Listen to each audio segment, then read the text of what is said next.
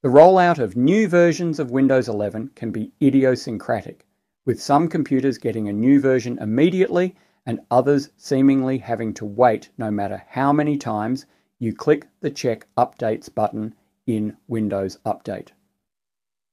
In this quick tip, I'll show you how you can get the latest version of Windows 11 as soon as it becomes publicly available. Here I open Windows Update and run an update check. Other than an anti-malware update, it doesn't look like anything is available.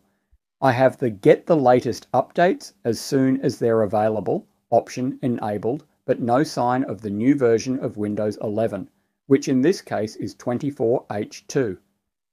Here we can see that the computer is still running Windows 11 23H2. The trick to triggering an upgrade involves using the Installation Assistant. Let me show you how you can do it. The first thing I do is make sure that my Windows Store apps are up to date. This is to get WinGet primed. Once the application update has run, I open a terminal admin session. In the terminal admin session, I run WinGet Search PC Health Check. I have to install PC Health Check as part of the process to trigger a version upgrade. Now that I have the package name, I run the command winget install microsoft.windows-pc-health-check. This will install and run the health check. It is possible to get the installation assistant from WinGet as well, but it sometimes takes WinGet a couple of days to be updated. So if you try that version, it might not spark upgrade happiness. The way I'm accessing the installation assistant here is simply opening up Edge and entering Install Windows 11 in the search bar.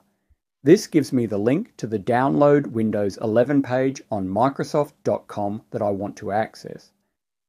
On this page, you can download the Windows 11 Installation Assistant.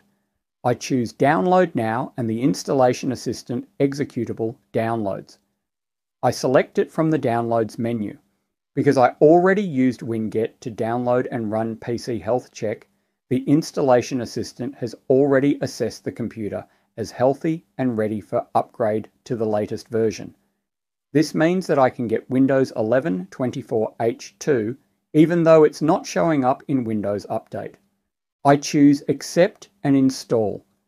The new release of Windows 11 is downloaded and installed.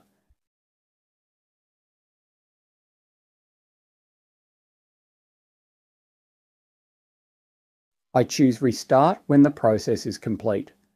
The computer bounces.